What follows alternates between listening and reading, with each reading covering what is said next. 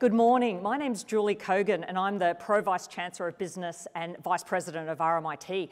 Welcome to the fabulous Capitol Theatre and a special welcome to our council members in attendance. And that terrific ceiling light show was put together by our talented students studying digital media. Something special for us. And as you would have seen before coming into the theatre this morning, this place has a rich history full of traditions. If you're interested in knowing more, because it was opened in 1924, lots have happened since that time, please join us in one of the tours that we're offering straight after this event. Another important tradition in Australia that has occurred for thousands of years comes from our Aboriginal people. And the tradition was to welcome those from other lands. So if you were crossing into another country, you would request permission to enter country and a safe passage. And in turn, you would show respect for country by following the rules and the customs, as well as acknowledging the traditional owners of that land. So following this tradition, I would like to acknowledge the people of the Woiwurrung and Boomerang language groups of the Eastern Kulin Nation, whose unceded lands we have the privilege to conduct RMIT business.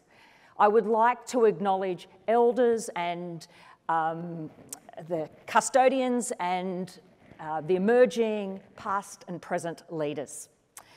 So today we have something special for you, and we have three amazing speakers.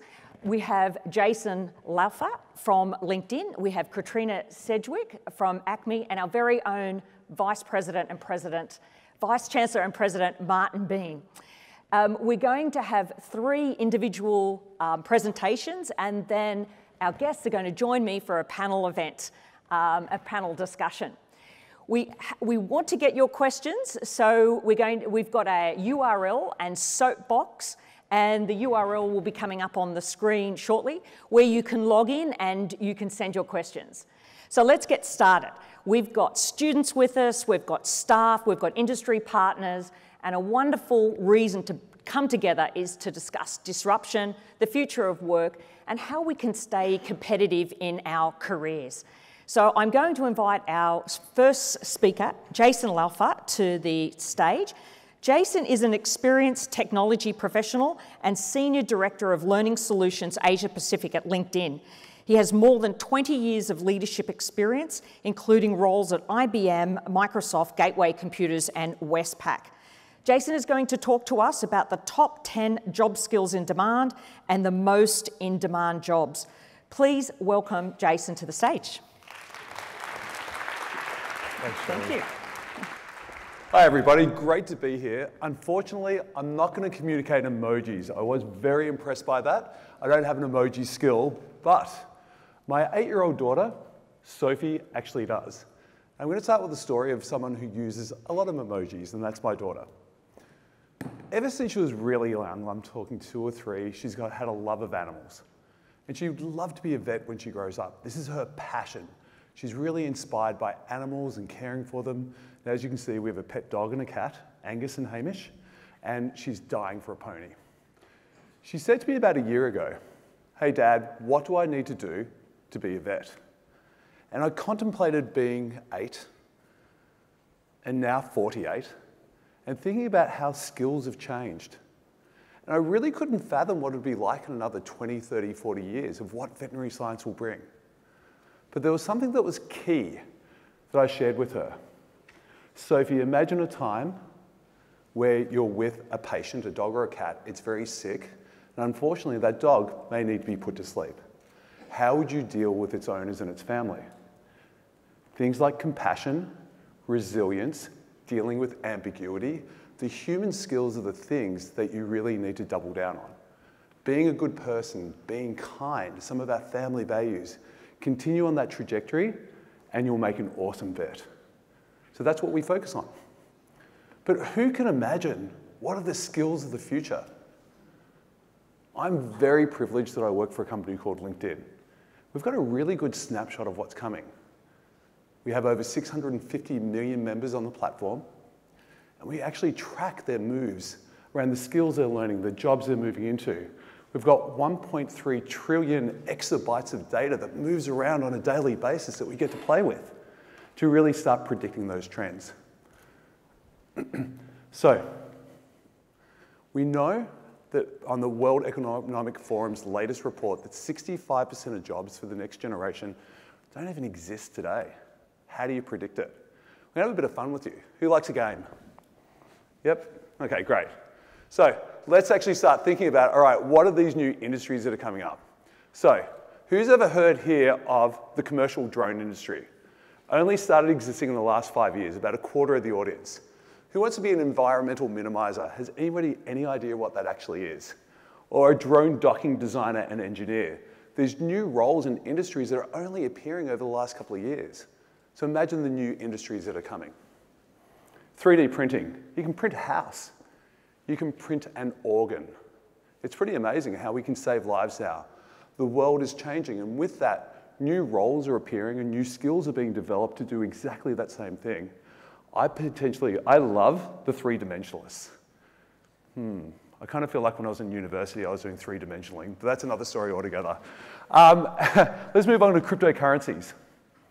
So, you'd have to be laying underneath a rock not to actually read in the press how this whole industry is appearing, and people are concerned. It's turning the financial systems upside down. I know I'm concerned. Do I get on the boat? Do I not? Do I invest? What do I do? So who do I turn to? Maybe a cryptocurrency theorist and an evangelist. Has anybody heard of that role before? No, not really. And then agriculture. Now this is one industry that once upon a time was planting seeds, having crops, thinking about the cows and the sheep that you had out in your paddock. That industry is changing so radically through automation and technology. And bio-meat factory engineers. It's astounding, isn't it? And molecular gastronomists. So just a curiosity from me up here on the stage and looking back at you, who would have actually heard about let's take a poll actually, I want hands. If you've actually heard of 10 of those roles, put your hands up. Okay, I've got about half a dozen hands. And this is the future. These are the roles that we're actually seeing appear on our platform. And do you feel suitably geared up for them? Well, I can tell you what, most of the world don't. So 42% of current and past graduates feel their degree requires transformation to keep pace. Education, vocation, is being turned on its head because no one can keep up with the pace of the new jobs that are created by technology. It's an amazing world we live in. It's also hugely disruptive. So how do you keep up? Well, we're fast shifting into the fourth industrial revolution. I don't know if you know Heather McGowan. She's a future of work strategist. I love her dearly. She's amazing. I've been fortunate enough to spend a lot of time with her. And I love how she has this theory in regards to when we were at university, at school, you learnt to work. The world's changed. You have to work to learn. No longer do you go and get a university degree and you stop learning. And that's your career for life. Life is a lifelong journey exercise. I know that we all hear about this and you read about this, and hopefully in your organizations or at university you're being lectured around this. But you really need to embrace it because as you saw in the roles before that I highlighted to you, we can't even predict what's next. I've got a little bit of an idea and I'll share some more with you very shortly. So we're somewhere in the middle here, and what I ask all of you is really embrace this and to change your mindset, to work to learn, that every day is a learning adventure, that you're continually learning new skills to A, get a competitive advantage, B, make sure that as we're seeing vocational displacement, we can actually help those actually reskill and get new jobs. And ultimately, it's all being fueled by technology innovation. So how do you navigate all of this?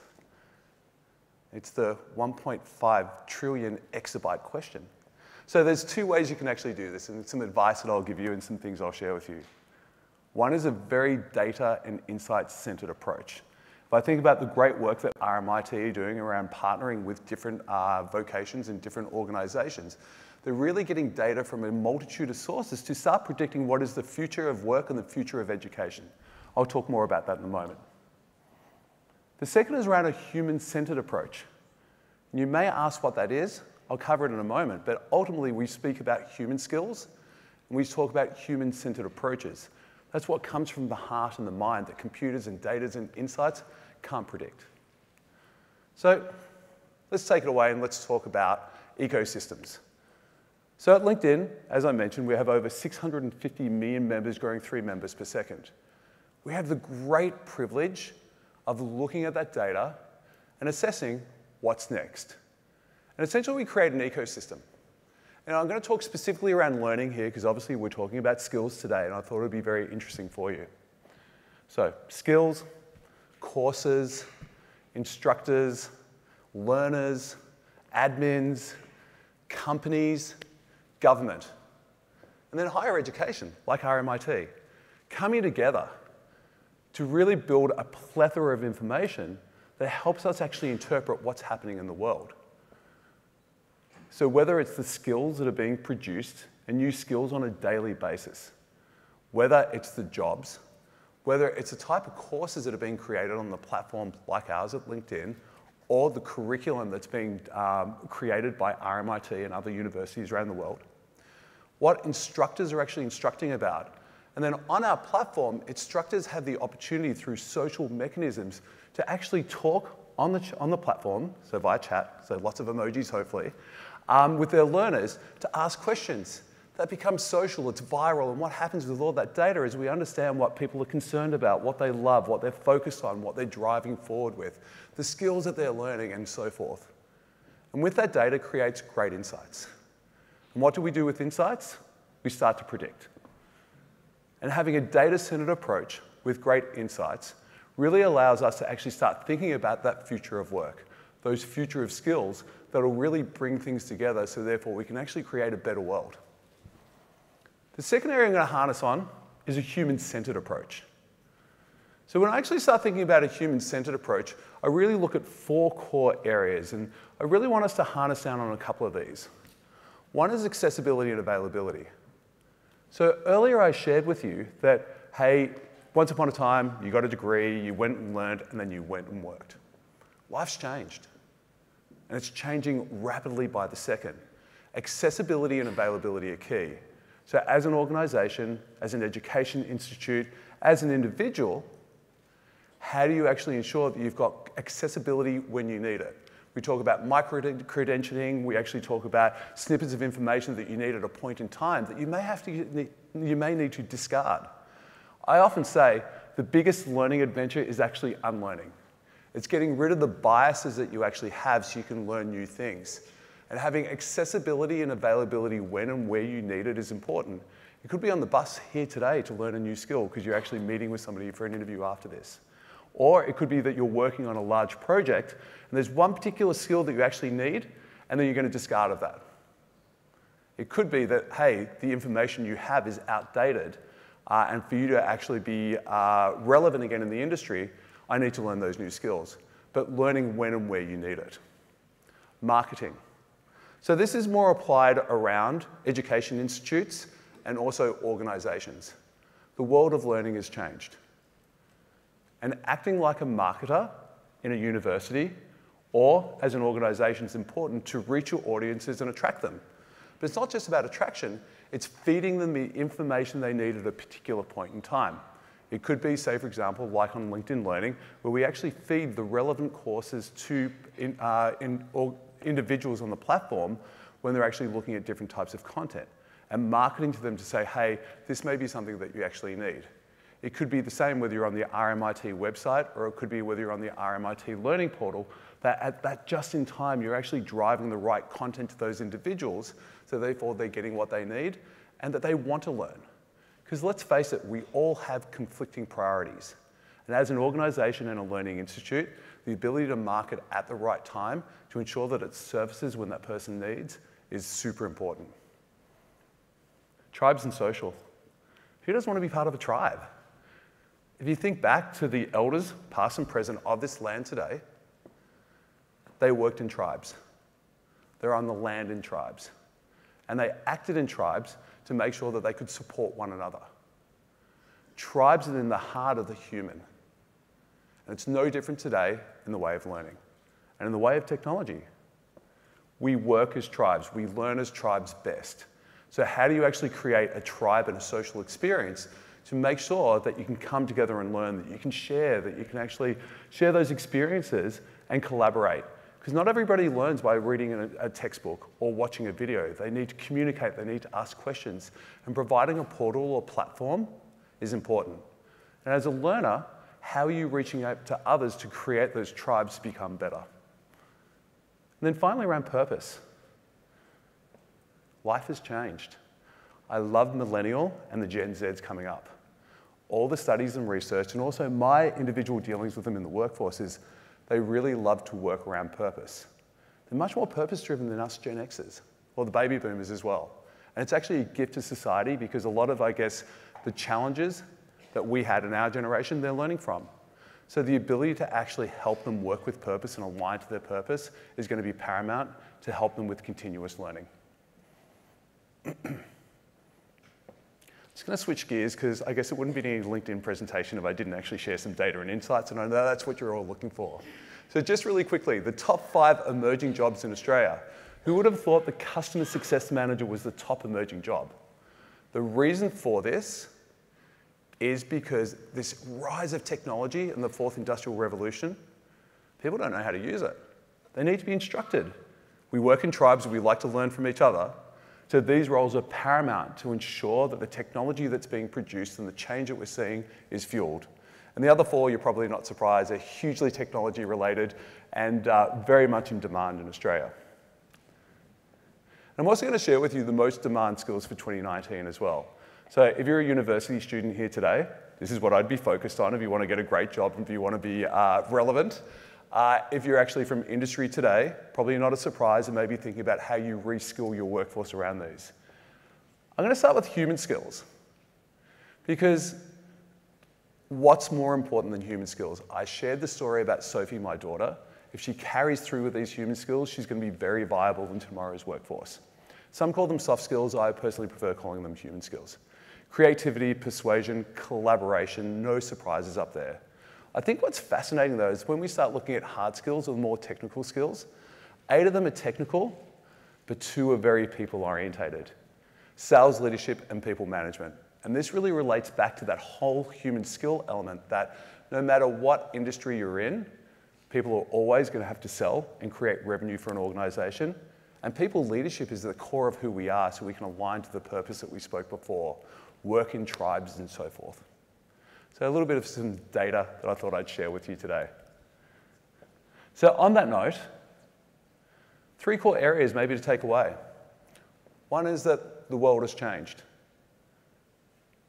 We now work to learn. Gone are the days you get a university education and then you go and work and that's it. Life is a lifelong learning journey. The second, and data and insights are your friend. If you're scared of data and insights, unfortunately, you're not going to traject in the future. And as an organization or a learning institute, how are you truly harnessing those data and insights to actually help propel your institute or your organization forward? And finally, take a human-centered approach. We're all people. Think about the tribes, the purpose that you work in, and how we bring people together. So on that note, thank you so much for having me today. It's been such a pleasure to be here in this theatre, and I'm going to hand back over to Julie. Thank you.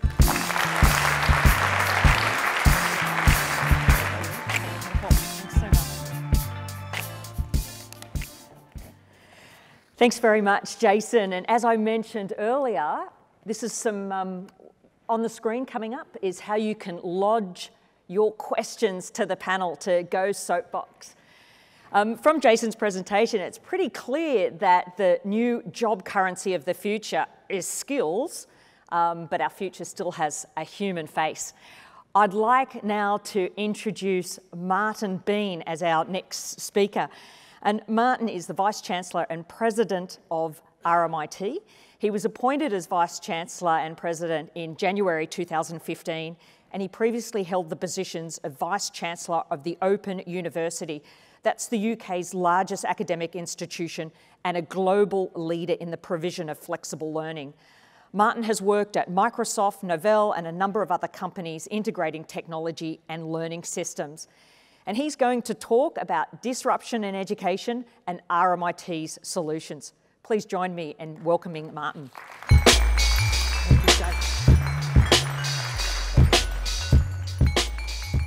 Well, good morning, everybody. Woman Jika, it's fantastic to have you back at the Capitol. I love performing, so I built myself a theatre. It's not a bad way to go, really. So, this is my first performance since the opening, so you can all rate me afterwards in the evaluations. I will warn you, you have a highly caffeinated bean this morning, so I'll be whipping through the presentation fairly quickly as we go. Julie, thanks so much for that wonderful acknowledgement of country that you did for us as we began, and I just want to join you in just thanking the people of the Woiwurrung and Boonwurrung language groups of the Eastern Kulin Nations for welcoming us to their land, and to all the places where RMIT does our business across Australia and our islands. I want to thank their ancestors, elders past and present, and of course emerging leaders for all that they do to celebrate the great richness of Aboriginal and Torres Strait Islander culture. So Jason, thank you very much. Jason and I are on a journey of disruption together, and we deliberately didn't compare our notes today, but you'll see there's just some wonderful commonalities and overlaps as we go through. I'm obviously from RMIT, and I'm talking about shift. I used to say shift happens, and then I got into trouble, so we just talk about it now as shift by RMIT. And you know, Jason gave us a bit of a sense as to all of the drivers of change that are disrupting the world of work in our communities. And if you're sort of a Radio National listener, as I am on the way into work this morning, it was, there was an amazing discourse just about the impact that artificial intelligence is having on us. And when I returned to Australia after 30 years, about 5 years ago, you never would have heard that discussed on the radio. And it just reinforces for Jason how quickly everything is changing. But you know what? I think the mother of all changes was the internet, the great disruptor of our time. And I was really proud of the fact that I was there when it was born. I'm pretty sad that we didn't think through some of the downsides.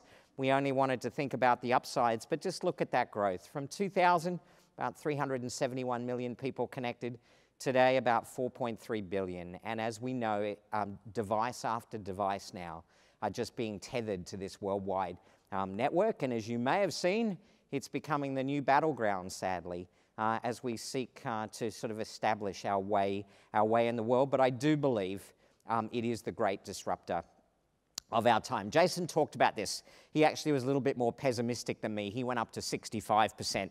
I'm sticking with 50% for now of the jobs are at risk in the next 20 years. But you know what's interesting about that is just how it's underpinned by shifts in our economy. And that was talked a little bit about on the radio this morning as well, if you were listening. And it's interesting because Australia has been on a transition from sort of 1988 to 2018. 1988, we were still very much agriculture and manufacturing. Fast forward to today, and you'll start to see dominant sectors like healthcare and social assistance starting to predominate in terms of where the big skills gaps are in our economy. But as Jason really cleverly pointed out, it's not that agriculture and manufacturing have gone away, but the way we go about agriculture and manufacturing has shifted dramatically, and hence why the skills and the workforce need to shift along with it.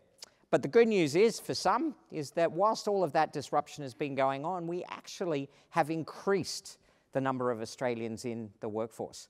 And that's why I'm an optimist by nature, but I truly believe that as these jobs are displaced, there's 2, 3, or 4 other jobs that can be created if we as a nation have the courage to work together to understand our comparative advantage, to move from a world where we're largely underpinned by what we dig up and what we grow, to a world where we continue to exploit our brains, which is why I'm so incredibly proud of the fact that Australia is one of the top 3 nations in the world for educating human beings at a tertiary level.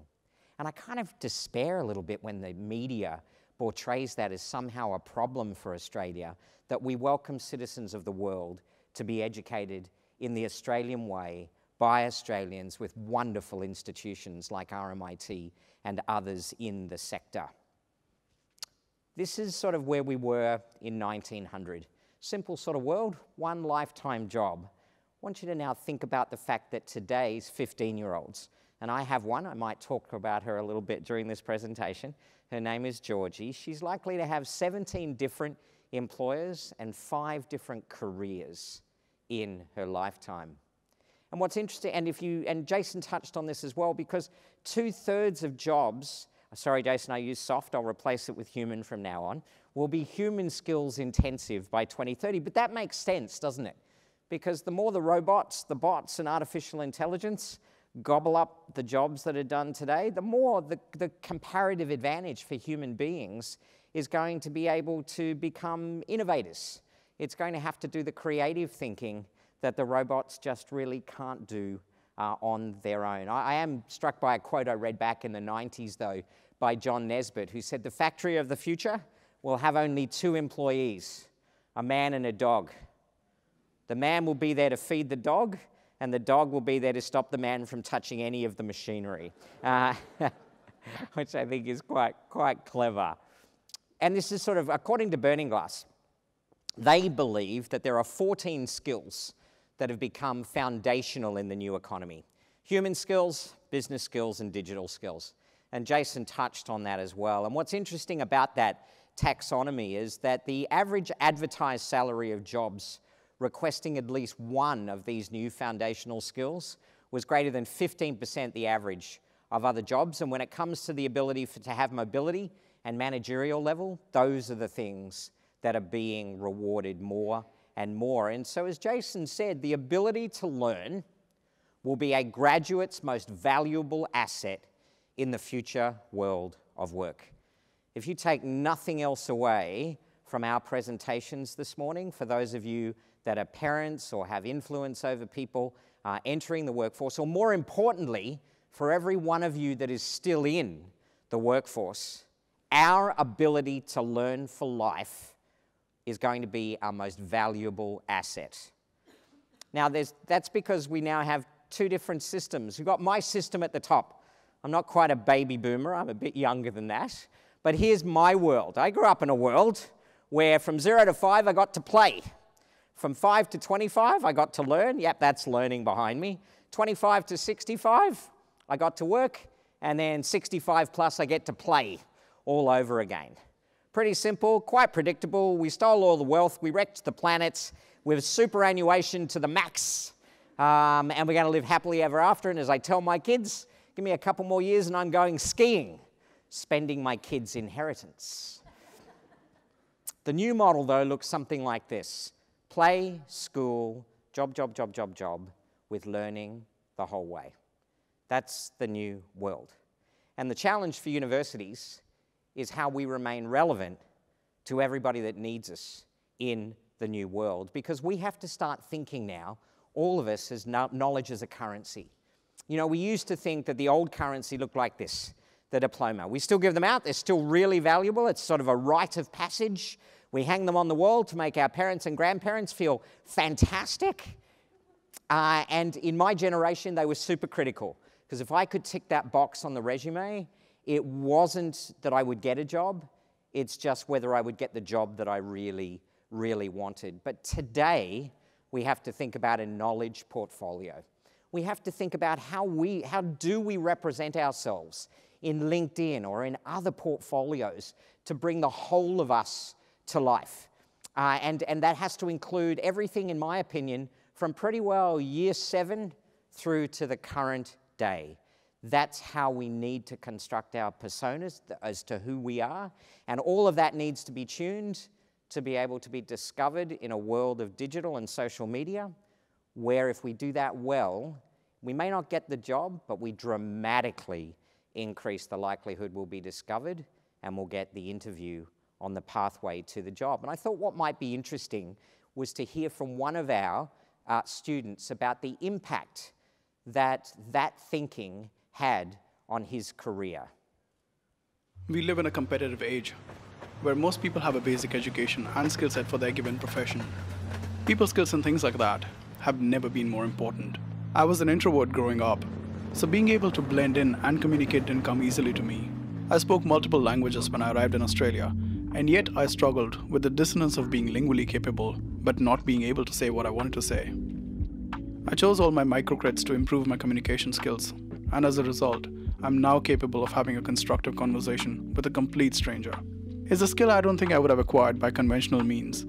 I got an opportunity to take part in Australia Post Accelerator program, and the interview was demanding of the applicants. I had learned how to move discussions forward, overcome nervousness, to listen and have a constructive conversation, and that was a crucial factor in helping me land that opportunity. These skills are there to be learned, to give us an advantage. At the end of the day, we are in control.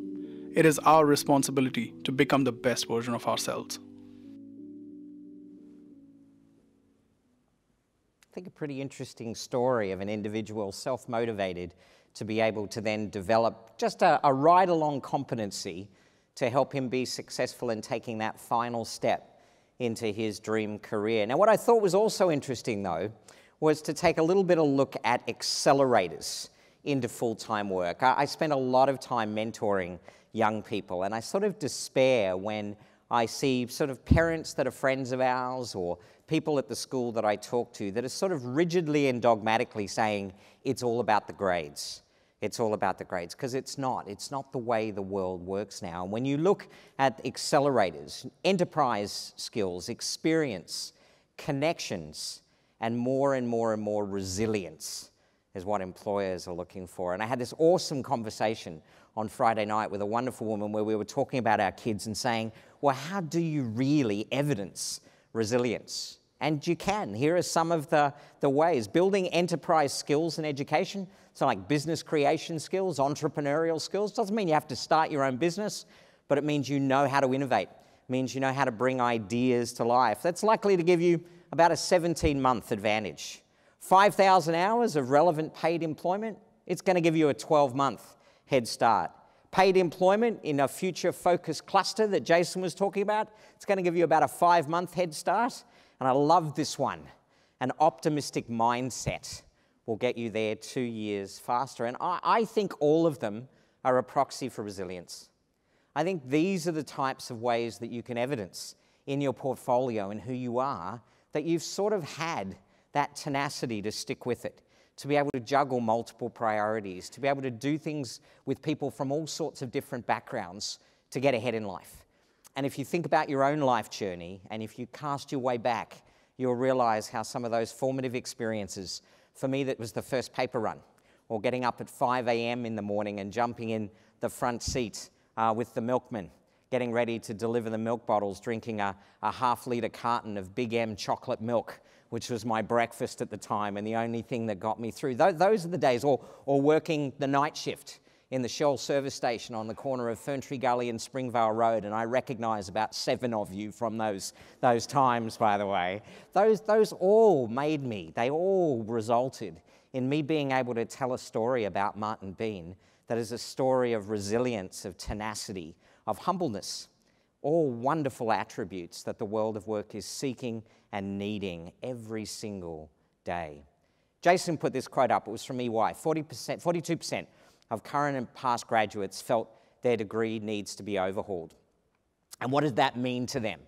Reshape the sector, prioritise the student, who would have thought, deconstruct the value chain, unbundle the degree, subscription-based learning, just-in-time options, and innovate with industry, with business. I personally think they've nailed it, and that was a challenge they gave to every Australian university to look at how well they're future-proofing the education, not to make money, but to do the right thing by our graduates.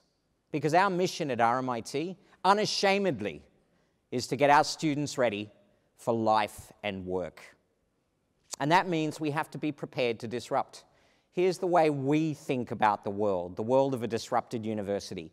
You've got a whole plethora of micro-credentials that people can take just in time. Not credit-bearing, they're available right now. In fact, through platforms like Coursera and FutureLearn and edX, there's literally thousands of free courses being studied by millions of people all over the world from some of the world's top universities. And then you've sort of got these meso credentials. They stack and they add up, and we start to confer university credit on them so that they can be paid forward. And then they collide with the traditional ones, the macro credentials, the higher education and vocational education programs, courses, and degrees. But then we get out of university and we get into the world of work. And we realize that a lot of what we've been taught is semi-perishable. Those skills become redundant as we move through. I often joke, some of you will remember a thing called DOS. I was a Microsoft DOS wizard. I could do things with DOS that nobody could believe. At a certain point in my life, I had to realize I needed to let my DOS skills go. And that chuckle says a great deal in this room. So we get into the workforce, but then we've got to start coming back and getting those MISO and micro-credentials all over again to top up those semi-perishable skills so that we can remain current, we can remain vibrant, and we can live the lives that we and our families want. And I'd like to think, with the help of some amazing people in this room and a bunch of great thinking in helping us inform, that RMIT is leading the way. And I thought I'd just talk a little bit how we're doing it. But before I do that, though, to the RMIT people in the room and perhaps to our students in industry, I want to just remind you, though, that this isn't a new population for RMIT. 42% of our students are already over the age of 24. And as Darryl knows, that statistic hasn't changed much over the 5 years that we've been working together. We've always been, from 1887 as the Working Man's College, we've always been an institution that has thought about helping people, irrespective of their age or background. If you need education to get ahead, you come to RMIT. That's what we do. So we set about to launch Creds, micro-credentials for all of our undergraduate students. And the whole idea is that you can choose what you want to do. As Jason said, it allows you to append skills and competencies to what you're studying. We'll give you a digital badge to put in your LinkedIn profile or Seek or wherever you choose to do it, and also on your transcript so that your employer's not just looking at your grades, they're looking at the creds as well. And you'll be able to share those in whatever social network you're in, Facebook, LinkedIn, wherever you are. Those are transportable digital badges that are being fine-tuned with semantic connections to the web crawlers so that you will be discovered. According to LinkedIn, in a study they did about 3 years ago, in an area of skills shortage, somebody with a relevant micro-credential is searched for 11 more times than somebody with a bachelor's degree in the same area. Somebody with a bachelor's degree and the micro-credential, I can assure you something pretty remarkable happens in your ability to be found by those who need you. And the success has been overwhelming. In 2 years, without any credit, we've had 37,000 students flock to them. And we've embedded now 43,000, and we then embedded them in degree structures. We've had 43,000 students take them. But the stat I'm really loving is that students enrolling in more than one, voluntarily, 64%, and they're claiming their badges at a rate of 94%. For the students in the room, I am so proud of you for recognizing that these are the things that are going to give you that leg up when you choose to step into the labor market. And it's also you getting on a journey of discovery for life. But we didn't stop there. We also created RMIT Online because we knew we needed a way to help our alumni and working adults come back and get those semi-perishable skills. So in just 2 years, we've had 3,300 enrollments in our short courses. We've got 26 future skills courses in market today in 2019. We have 50 partnerships that we've formed with leading technology and other organizations. And the average weekly sessions of people coming to our website is up to 32,000 per week this year versus just 4,000 in February last year. Put it another way, these things are on fire. And why are they on fire? It's because when you bring a great institution with wonderful teaching capability together to help meet skills shortages in our communities and in the jobs that we partake, then some pretty miraculous things happen. And I'm so proud of the partnerships that we've been able to form because they come in all shapes and sizes, whether it's the wonderful Acme, and we're going to hear about that in a moment, or organizations like ABC Fact Check or Adobe or Corrections Victoria Inside Out program or Hands-On Health, and the list goes on and on and on. And it's also wonderful technology companies like Udacity, where we've launched our first self-driving car course, but we're also introducing courses in AI programming, Python, robotics, software engineering, front-end web developer, a lot of the ones that Jason just had up on the screen as we talked about before, or whether it's with Amazon Web Services, where we've launched some amazing programs in AI and VR and AR, virtual reality and augmented reality. And when we launched with them, since the launch just last year, we've had over 108 million marketing impressions talking about and discussing those courses.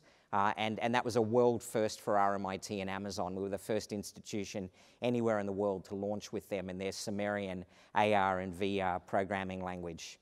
And so I thought it'd be nice just to share a couple of quotes with you before I wrap up. This is from Andrew Koh, who's the Managing Director of Global Education at Amazon Web Services. RMIT's approach to contemporary education and creating a next generation workforce to support the jobs of tomorrow is truly world-leading. We look forward to continue to innovate with RMIT across educational reform and digital student experience in Australia and the global market. Amara's Law. We tend to overestimate the effect of technology in the short run and underestimate it in the long run.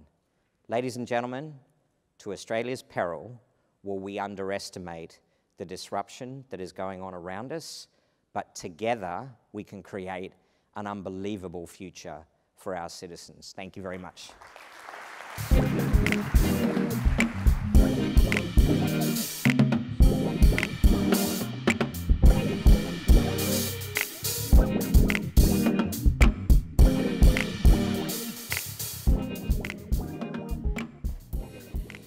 Thank you very much, Vice-Chancellor. And on the screen, prepare your questions. This is how to access Go Soapbox and send them through for the panel that'll be coming up shortly. It is reassuring to know how RMIT is really keeping pace with changes in the external environment. And I did note that Jason listed the #1 job in demand was customer success management. And this is just another example of what we're doing at RMIT, because at Academic Board earlier in this year, we just endorsed a graduate certificate in customer success management. And that will be 4 digital blocks that'll be out in market very, very soon through RMIT Online. So I'd like now to introduce our next speaker, Katrina Sedgwick. And Katrina has been the Director and CEO of ACME since early 2015. She's worked at the ABC and the Adelaide Film Festival and has an extensive background as a performer and creative producer. Katrina is on the board of the Australian Film, Television and Radio School and Creative State Advisory Board. She's going to talk to us about how technology has disrupted creative industries, but how soft skills, or human skills as we're calling them now, have stayed strong throughout. Please join me in welcoming Katrina.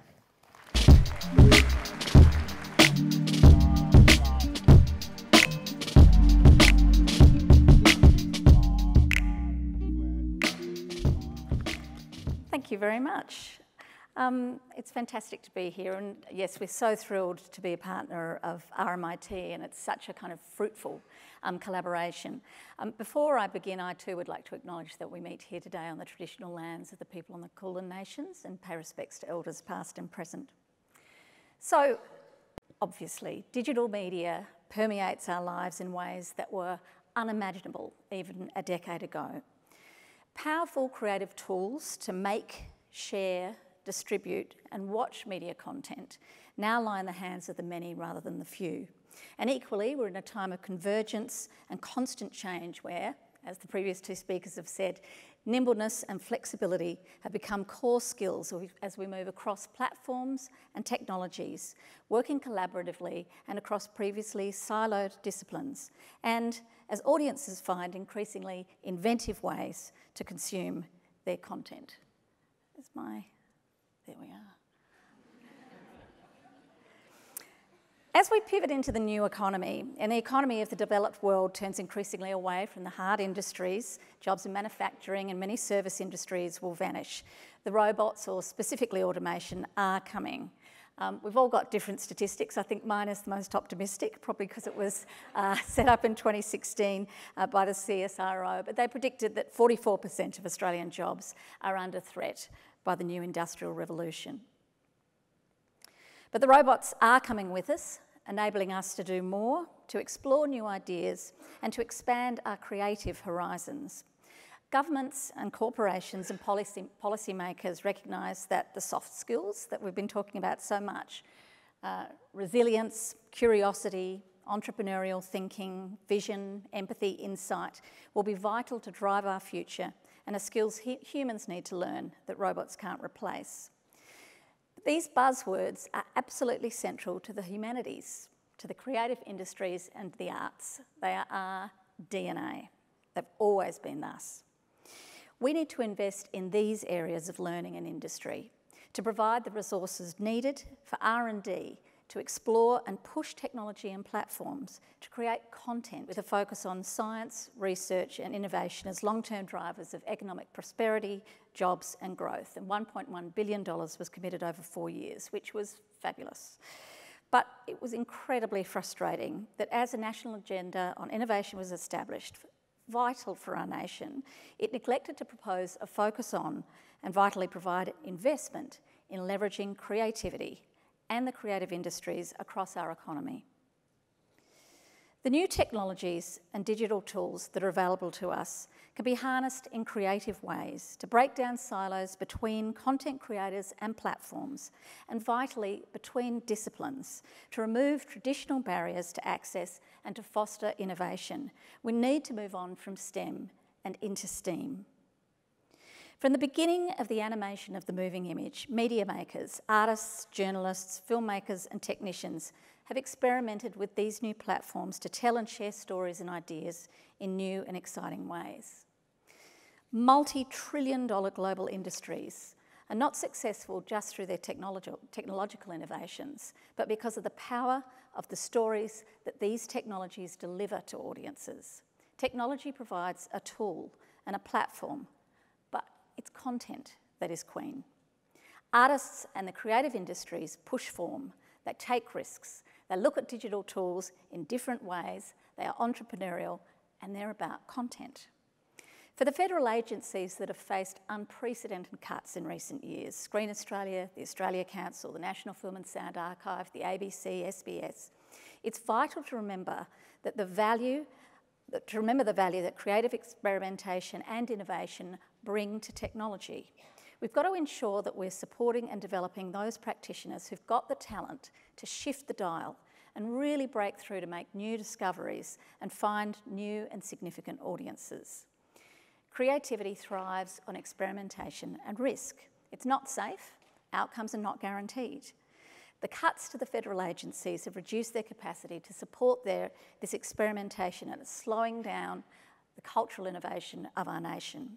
There are fewer opportunities for fewer practitioners, barriers are coming up, reducing diversity as choices inevitably become safer and outcomes are judged more and more on their quantitative rather than their qualitative outcomes. And when we talk about innovation and STEM, we also need to break down the silos that separate the creative industries from the STEM disciplines and drive an agenda of STEAM. And it's fundamental that the university sector is doing this. It requires a holistic, strategic approach across the economy and the education sector to break down these traditional ways of learning, of researching, of working, to create a new, more dynamic, interdisciplinary ecology. Consider one of the very successful startup communities in Australia, particularly in Melbourne right now, the games industry. The multi-trillion-dollar games industry is now bigger than the global and film and television industries combined.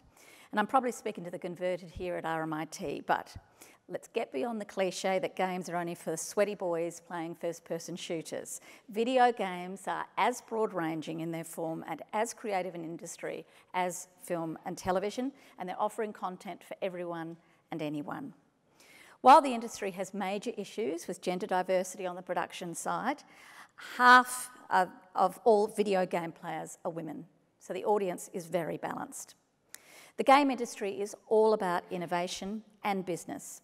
And because the success of a game is not just code, but storytelling, design, sound, music, user experience design, it's not STEM, it's science, technology, engineering, mathematics, and the arts, it's STEAM. Investing and collaborating with artists can bring exciting new applications of technology for businesses.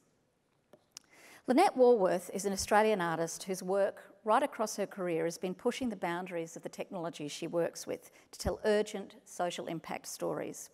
Her most recent work, and we're seeing a little bit of footage here, is a work called Awavana. It's a virtual reality artwork that she made at the invitation of and in collaboration with the Yawanawa people of the Amazon basin, who saw the possibilities that 360-degree video had to tell their story. Lynette wanted to scan the forest and the community in incredible detail, and through her production partner, she was able to take one of only 3 ultra-high-definition LiDAR scanners available in the US at that time, and this is only about 18 months ago. She was able to take the LiDAR scanner with her crew to the Amazon basin. The LiDAR scanner collects 300,000 points of data per second. Lynette was seeking a way to harness this brand new technology to create footage that she says was at once completely specific and ethereal at the same time, to match the vision state the Yawanawa was seeking the VR work to express. Lynette returned to the US, and through Sundance, she had a residency at the Technicolor Experience Centre in Los Angeles to undertake her post-production. She worked with Technicolor's team to deliver this very complicated work and to ensure its seamless interactivity.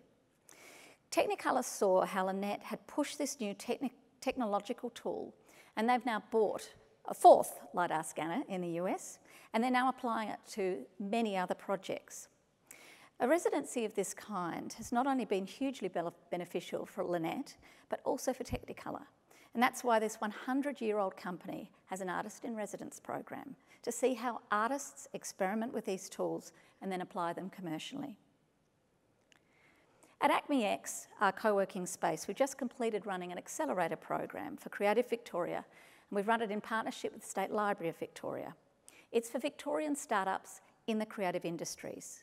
12 companies were resident in our co-working space at Acme for a 2-month program, which applies tech startup methodologies to creative businesses.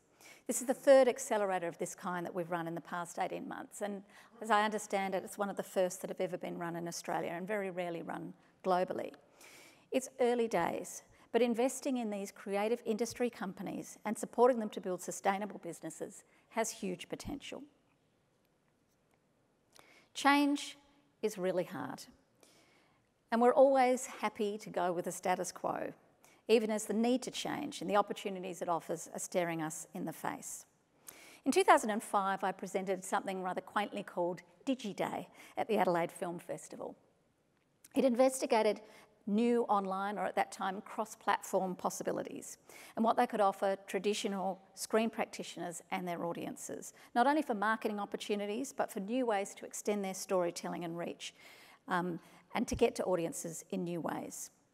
It was clear at that time that only a few practitioners in the Australian industries were thinking creatively about how to harness the new technologies and digital platforms for their businesses and their storytelling.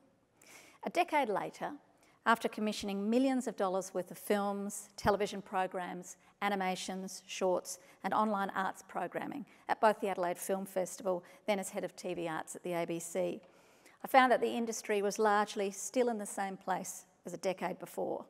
Old school approaches still rule the roost. Unlearning, as Jason was saying before, is absolutely critical, and it's really, really hard to do. But what happens when somebody thinks outside the box?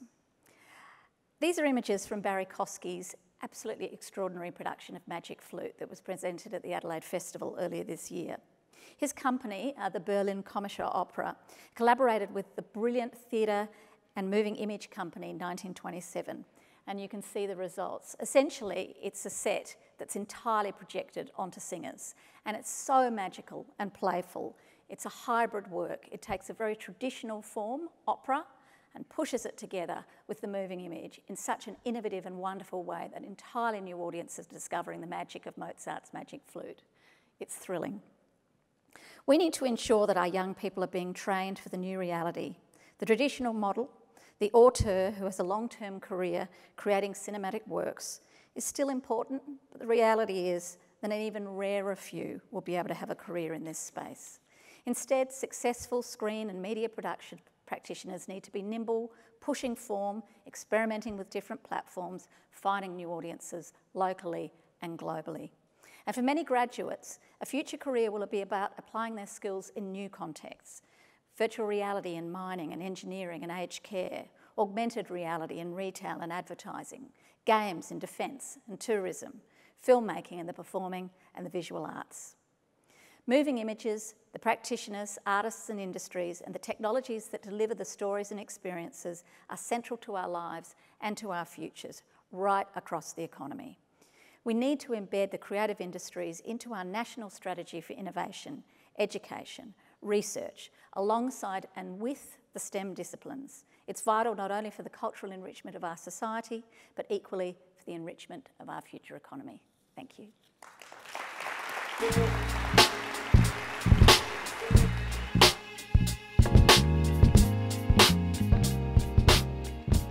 Thanks very much, Katrina. I'd now like to invite Jason and Martin back over to the comfy lounges for a panel discussion.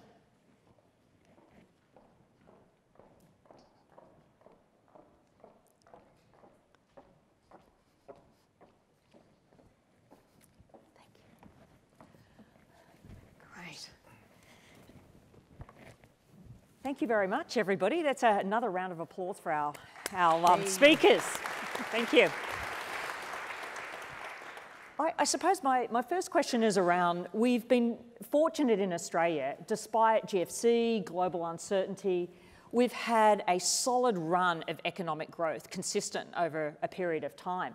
One of the downsides of this is that it can lead to complacency. So Jason, I'd love to get your view on how well prepared is Australia for the changes coming in terms of the skills, and how are we doing? It's a really great question, Julian. Thanks for asking.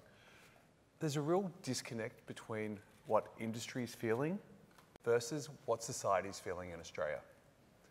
I'll start with the PwC latest CEO survey.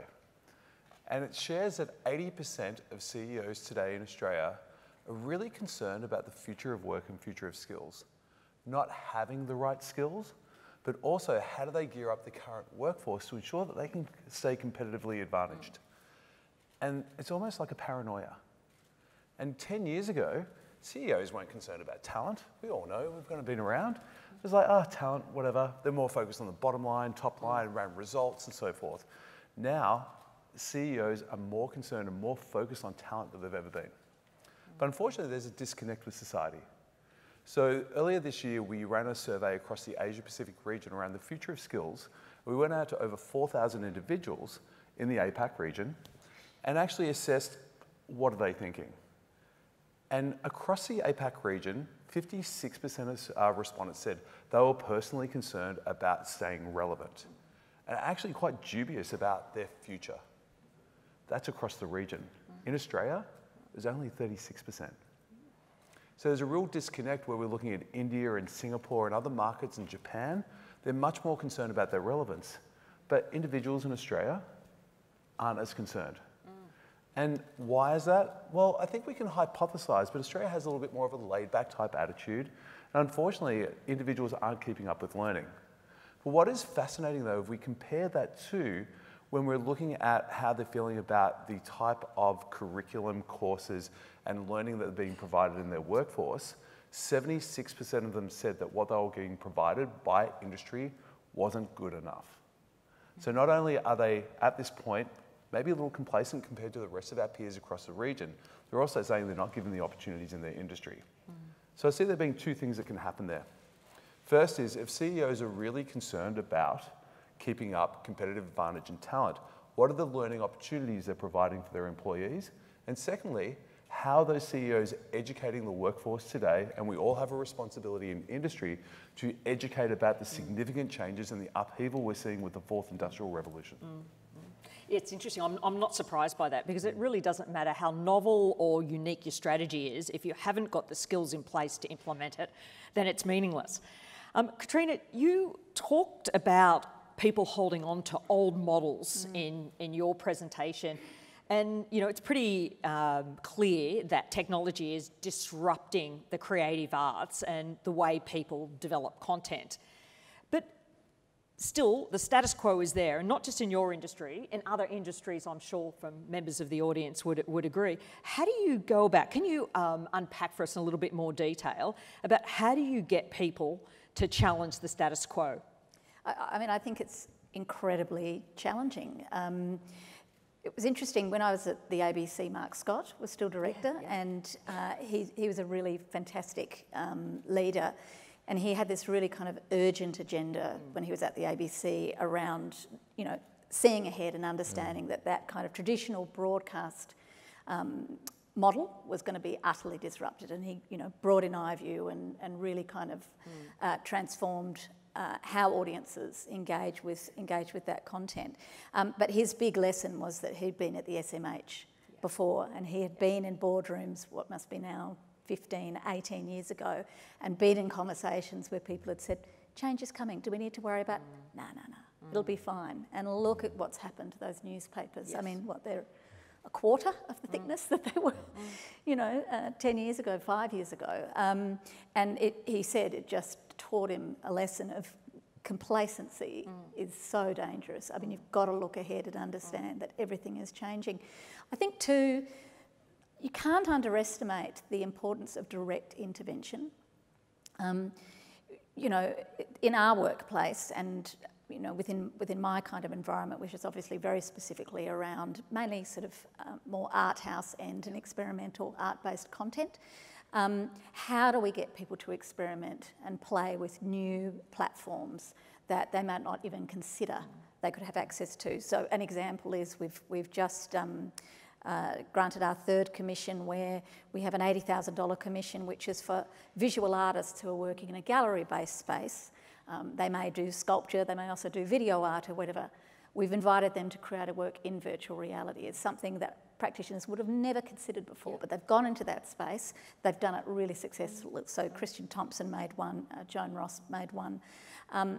They're going on to exhibit that work all over, and it's changing the conversation. So I think, of course, there are large kind of government policies that need to be put in place. Obviously, the education, tertiary sector is absolutely critical, and I would say primary and secondary sector as well, in terms of, you know, readying up that next generation. But also, I think we shouldn't underestimate those sort of small interventions that are sort of like create a ripple effect, that change the conversation, change minds, and show through best practice opportunities that other people can pursue.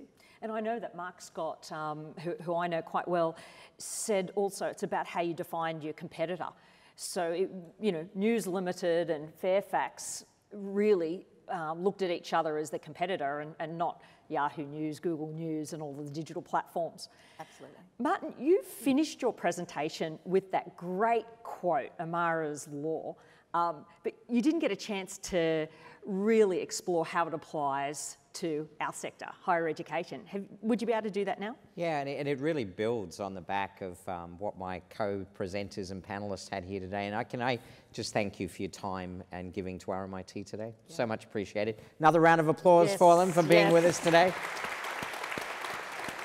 You know, Julie, every day when I drive into work, I spot the license plates in front of me, and many of them still have Victoria, the education state, on it.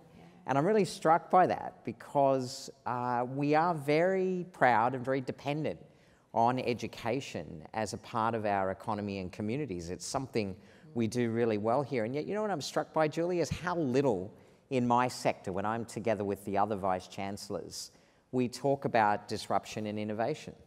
You know, Clay Christensen, the really famous professor from Harvard who wrote a book on disruptive innovation, he said, the new entrant nearly always wins. And the reason why the new entrant nearly always wins is because they look at the world where the world is now and going, rather than being trapped in their business model or their ways of working of today. And trust me, I've worked for companies that at one stage, Novell's a great one, we had 85% of the network operating system share in the world. We had these palaces all over the world, neon signs. But we were completely outdone by the new entrant because we were trapped in our way of thinking and didn't really embrace the internet the way that we needed to. So for higher education, my big fear is 2012 was a really pivotal year. These things arrived called MOOCs, massive open online courses. They had the best university brands in the world giving away short courses through platforms that I spoke about before, Coursera and edX and FutureLearn, etc. And all of the headlines came out. The university is dead, the university is going away, the university has no place. So all of my contemporaries got to 2013 and looked around and said, well, we're all still here, nothing to worry about, back to business as usual. And that's the peril of Amara's law. We overestimated the disruption in the short term, but meanwhile, it's bubbling along behind the scenes. And what I'm really worried about is that if we don't have the courage to disrupt ourselves and reinvent ourselves, I don't know who those new entrants are going to be, but somebody's going to invent a better model. And whether we like it or not, people are going to move to that other model because it will serve them better and it will help them live the lives that they want to lead a bit better. And quite frankly, we've been here since 1887 as RMIT. I'll be darned if I let RMIT be disrupted by a new entrant, because we've always changed as Melbourne and Victoria and Vietnam have needed us, and that's our challenge now. And that relates to that open mindset that you spoke about in your presentation. We've got some questions coming in from Soapbox now. The first one reads, future jobs are unknown, CVs are losing credibility and competition is high. How do I actually get employed? What an awesome question, Yeah. Jason. Happy to hear off. Yeah, Thank you. Actually, can I that's head called over? the flick pass. No. It's no different to how I relate back to my 8-year-old daughter who wants to be a vet. First and foremost, focus on the soft skills, human skills. Martin played a fantastic video of that young man out there who was an introvert. And what he didn't have was the capability of marketing himself, going out and finding that job. Anybody can learn what they call a hard skill. We know the average shelf life is less than 5 years if you read the latest Burson report. Focused on the soft skills. How do you communicate? How do you collaborate? Do you have resilience? Have you ever had a hard knock? Can you pick yourself up back again and go, I've got a growth mindset, I'm going to try again, I'm going to do better. For me personally, this is the lessons I'm teaching my daughter, and also at LinkedIn, the lessons that we teach our teams as well in regards to they're the most important skills you can develop, because they'll help you actually get the hard skills that you need.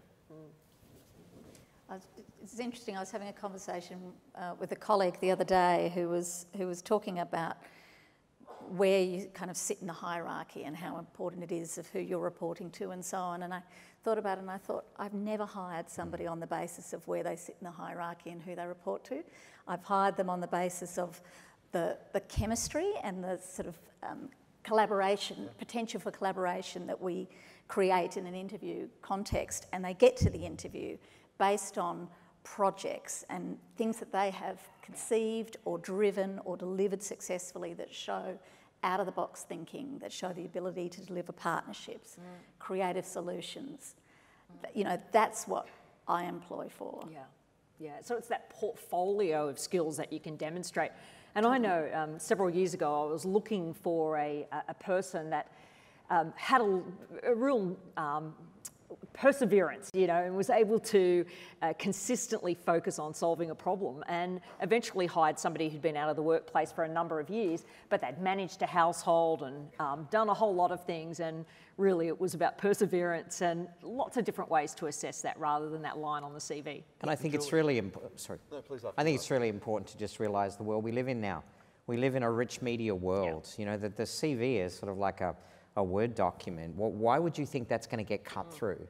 That portfolio needs to be rendered in really magical digital ways that come to life. Something that could be really quite confronting for people in the room. But imagine putting together your story in 90 seconds or less to camera, and that being part of your LinkedIn profile. So that if somebody's looking at you, you can tell your story, your whole story, the power of storytelling as to who you are, what's important to you in life, and what you can contribute in 90 seconds. Now, you might not get it right the first, second, third, fourth time, but wow, if that's the anchor point in your portfolio and you surround it with the formal and informal markers of your life story, that's the way you're going to get the cut through. That's the way you're going to get the interview. That's the way you're going to get into your dream job. And as Jason said, what's awesome now is all the data analytics that can sit behind that to help you put that story together. And we do that. We do elevator pitches as part of the study at RMIT. We've got another question that comes in. It looks like it's from a staff member. How would you suggest those of us that are keen to embrace innovative approaches and bring these to our students, kick our colleagues in the bum and get them involved? So I think Martin, I'll point this one to you, but I think it's relevant outside RMIT as well. It applies to other industries who you're trying to motivate and include your colleagues who may not have an appetite for experimentation. So firstly, our Executive Director of Human Resources, Ali, is in the room, and we would never condone or endorse any type of bottom kicking at RMIT, just to make sure that's clear. But I do get the underlying sentiment. You know, about 3 years ago, to my great amazement, there was a headline in the education section in The Australian from another Vice-Chancellor from another state. You won't get any more out of me than that. And he said, I've passed this decree, there will be no more lectures in our university. And I thought, this is interesting. I wonder how much investment he is making in all of his academic community behind the scenes to help them adjust their content, their pedagogy, and their mechanisms to be able to make that transition. And to my great, I guess I wasn't shocked, I sort of expected it, but what I found was that there was precious little behind it. Shame on us to expect that any human being will naturally embrace something new unless we invest in them to help them make that transition, hold their hand, be their guide, and work with them along the way. So one of the things that I'm really proud of at RMIT is we're not adopting that playbook. We've rolled out some amazing technology. We've started RMIT Studios. We're investing heavily in a team of people to help our academic community go on that journey, because you know what, Julie? These are not easy concepts to master. You don't just wake up one day and suddenly become an expert in the ability to teach differently using different tools. My degree is in adult education, and I spent 4 years of my life understanding pedagogical approaches that were built for classroom teaching. Do I think for a second that I can just apply those into blended modes without help? No. Instead of bum kicking, what we need to do is hand holding, and that's why I'm proud we're doing that at RMIT. Yeah, and that capability build is so important. Did you want to say anything there, Jason? You seem to. Yeah, I'm loving this subject because I'm a big believer you have to lead from the front. And we have a term in the technology industry called money ballers, that you find someone who's really great at what they do, the impact that they have on others, and you showcase. It's not about bum kicking for those that are lagging behind. It's about inspiring. And you know, as a leader or as an individual in the organisation, you have the ability to inspire others through change. Change is hard. Let's face it, we spoke about unlearning before. You know, as a Gen X, I'm wired a certain way, and you learn and you get on with it and you make it happen, and unlearning is challenging. But if you can have a few money ballers in your organisation that can actually lead that disruption without actually being overly confronting with it, then people follow, because they also want to be great. They just don't know how to do that. Yeah. And you let go of DOS. What a good call that was. I did love DOS. We'll get together We'll talk later. We can reminisce. Yeah. You have a DOS fest later. Another question that's come in. This is our final question. What do the panelists think their next job will be?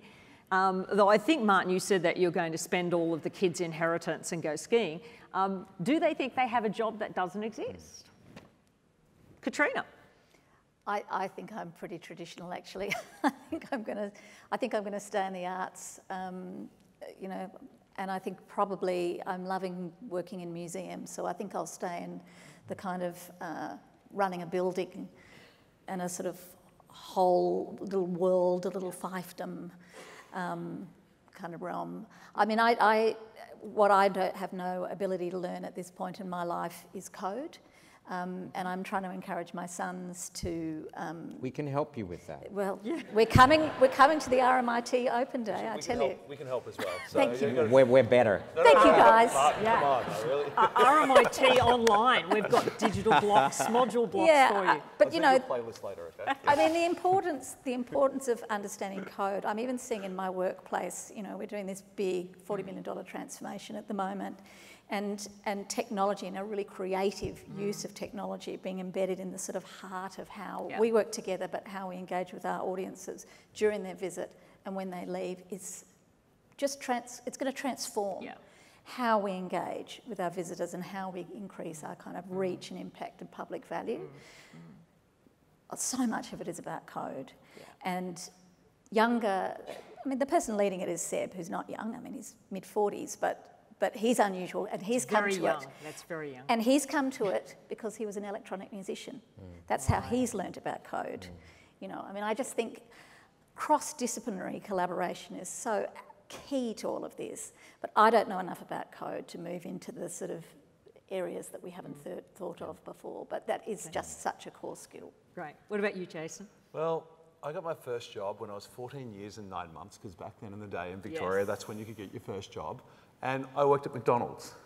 And I was fortunate enough that I studied on and I actually became a manager there. And I was also delivering pizzas when I was 18 and got my license in Noble Park, if anybody's from Victoria, which most of you are, obviously. And then went on and actually studied hotel management. And my first career was hotel management.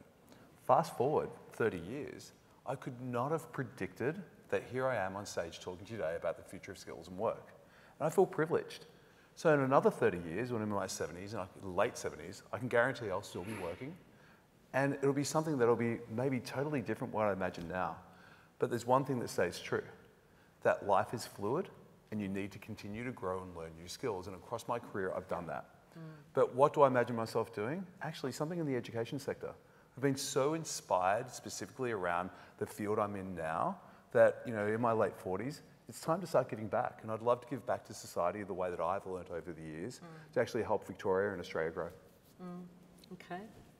You think you couldn't have predicted, if you'd seen my first year grades at uni, there's no way you'd think I'd be a Vice-Chancellor, let me tell you that, for nothing. Holy dooly. Thank goodness they weren't digitised so nobody could get their hands on them. At least that's my great hope. So, you know, I say quite publicly, Julie, that this is my last, what I call a big gig as a chief executive, but it will be a new job because it doesn't exist yet, but I'm going to apply my thinking around the disruption of education and turn it to where I think it needs to do its greatest good at the moment, which you touched on in your presentation, which is how do you drive this thinking around portfolio and micro-credentials down into sort of year 9 and above? How do we actually help people stop wasting 2 or 3 years of their life and start investing in their future for themselves and their families, and help universities do a better job, because we inherit just this new cadre of young people to help us do what we do. Well, what is really clear is that we're going to be sharing our workspaces with robots and bots and artificial intelligence. So to stay ahead of the curve, we've got to invest in lifelong learning and make sure that our skills are aligned with what is needed in the market and the jobs of the future. So, ladies and gentlemen, please join with me in thanking the panel